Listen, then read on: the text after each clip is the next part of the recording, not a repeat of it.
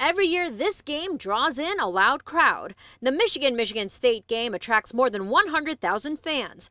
Earlier this week, we talked with university officials about safety and security measures in place. Now, a new threat has developed. Letters were sent to the East Lansing police chief and an MSU staff member making a general threat at Michigan State athletic events. East Lansing police contacted officials in Ann Arbor who say safety is their #1 concern.